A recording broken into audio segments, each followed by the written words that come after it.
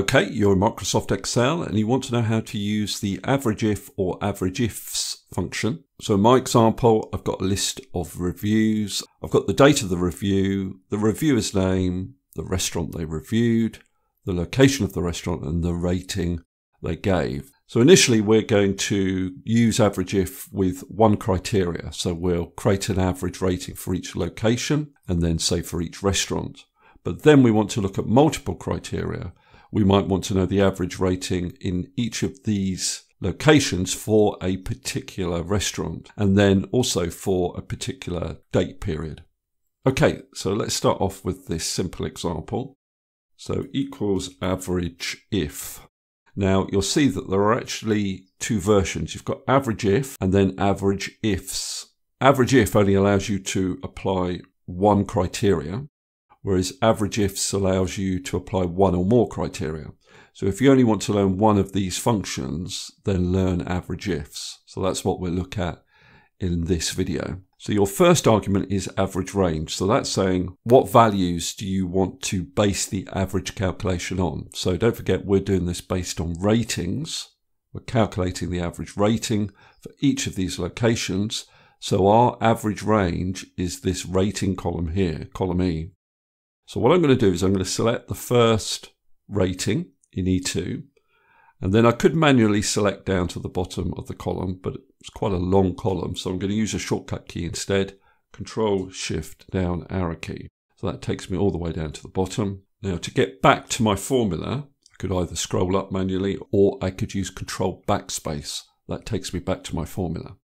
So my average range is column E, comma. The next thing it's asking for is criteria range 1. So what's the range that you want to apply your criteria to? So our criteria for this average calculation is the location. So it's saying which column in your data has that location. So that's column D for me. So I select D2. It's Control-Shift-Down arrow key to select down to the bottom of the data. Control-Backspace to get you back to your formula. Comma. So the final argument we're going to use here is criteria 1. So this relates to criteria range 1. Where is the criteria that you're going to apply to this range? Well, it's here. We're looking for Chicago in this column, and then we're going to calculate the average of the corresponding ratings in this column. So all I need to do is close the bracket and press enter, and it calculates the average rating for Chicago. Now, I don't want to have to write that formula again for each of these locations. I want to be able to copy this formula down. Now, we can do that, but what we do have to do is lock these two references here.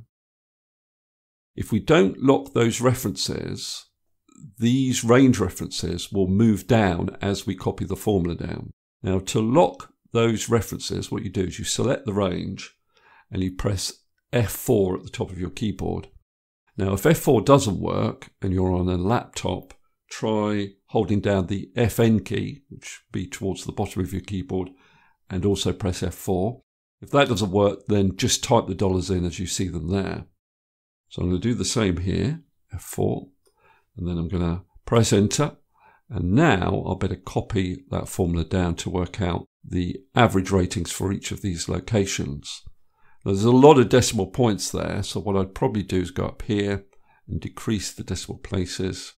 Probably one decimal place will suffice. Okay, so let's do the same thing but for the restaurants. So equals AVERAGEIFS. My average range, again, is the rating. So I click in the first rating, Control-Shift-Down arrow key. Now, previously, we used Control-Backspace to get back to our formula, which you can do again if you want to. But also, if you press F4 to lock that range reference, that will also take you back to your formula. So, comma, criteria range 1. Now, it's not location this time, as it was in this example. It's the restaurant column, because this is our criteria, and our criteria range is the column we're applying that criteria to.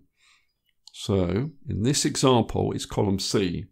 So I select the first restaurant name, Control-Shift-Down arrow key, and then F4 to lock the range reference, comma, and then it's asking for the criteria for that range, and the criteria is in J4, the restaurant that we're basing the calculation on. So I close the bracket, press enter, and then I can copy this down, change the decimal places, and I have the answers for each restaurant.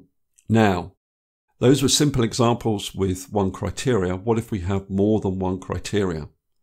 So we want to find the average rating for Joe's Pizzas in each of these locations. So I can use average ifs again.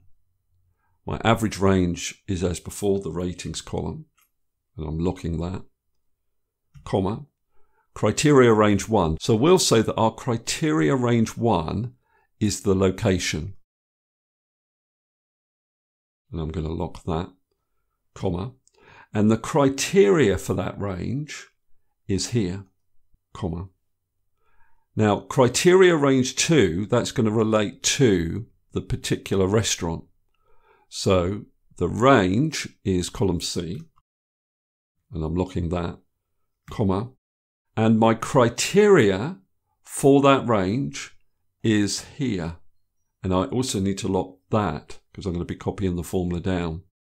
So the only thing that isn't locked here is the location name. We don't need to lock that because as we copy the formula down, we want it to refer to the new location on each of these rows.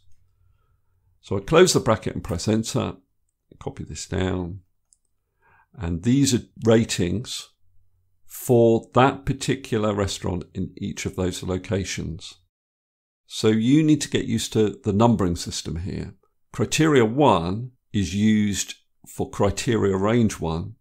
Criteria 2 is used for criteria range 2. And look, you can keep going. Criteria range 3, criteria 3, and so on and so forth.